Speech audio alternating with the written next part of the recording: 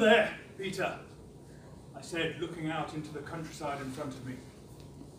Peter's gaze joined mine, and he stared into the distance as the rising sun lit up the land. I don't think so, Matt, he said. Not this time. Okay, I replied. We continued to look out across the landscape and make small talk. Reminisce about what we did last weekend. Plan what we're going to do next weekend. Laugh and joke with each other to kill time. I paused for a minute to breathe in the crisp morning air. Oh, it smells good. And I raised my head to feel the rays of that early morning sun warm my face.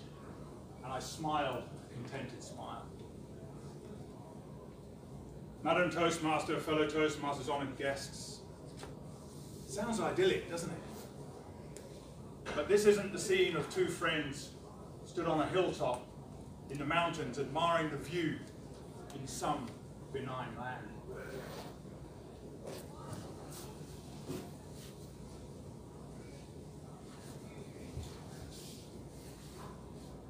I stood in a trench, in a war zone, scanning my arcs, keeping an eye out for the enemy, hoping, just hoping, I see him before he sees me.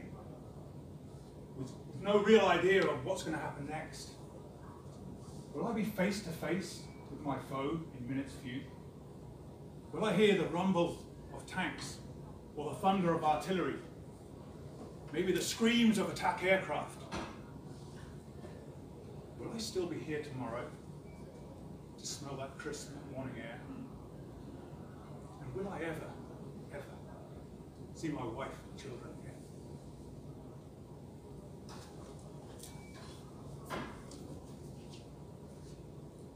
I should be terrified, but I'm not. Why? Because I have Peter by my side. As I look beyond Peter, I can see Tony, Mark, and Frank. As I look to my right, I see David, John, and Philip. And I realize why I have no fear. My brothers, what a difference they make. Do you have your own support network? Comrades in arms? Your version of my brothers? People who've got your back. People who make life just a little bit more fun. With shared common goals, shared burdens. People who raise you up so you can stand on mountains. Life in the army was full of those times when I needed my brothers. Tough times, tough situations. But where as a group, we felt we could laugh in the face of adversity. Just like the time when an enemy rocket flew above our heads, ricocheted off a building and landed in a river without exploding. You missed us. Maybe it was bravado, maybe it was strength in numbers, but I think it was that unmistakable bond of brotherhood.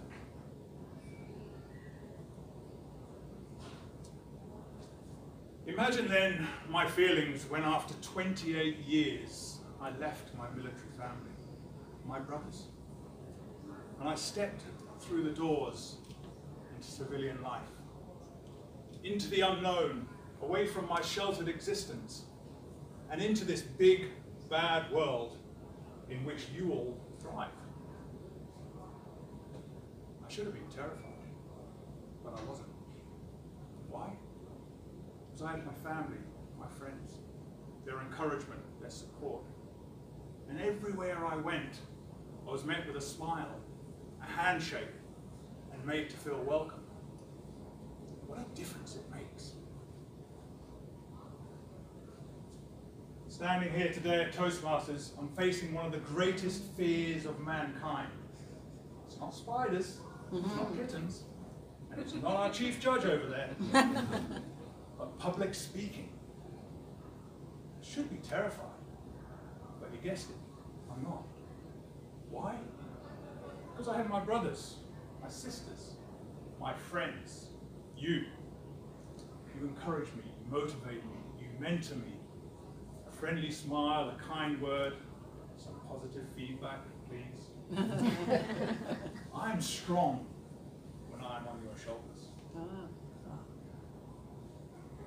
You don't have to serve in the military or gone toe-to-toe with the enemy to find people that make a difference. Not just brothers, but sisters, family, friends, colleagues, anybody that can lift you up from that quagmire of self-doubt and fear. Do you remember a time in the last year, the last month, maybe even the last week, when you were supported by your own brothers, sisters, family, or friends? Was it the very fact that they were there for you, encouraging you, supporting you, that you were able to step forward, smile, and be positive driving forward? I quote the lyrics from the song You Raised Me Up by Josh Groban throughout my speech, because those words have such power and such purpose, and they truly reflect my feelings. I'm eternally grateful to my brothers who carried me through some tough times, to my family for their support and encouragement through thick and thin, and for my friends for always being there. You raised me up to be more than I can be. Toastmasters.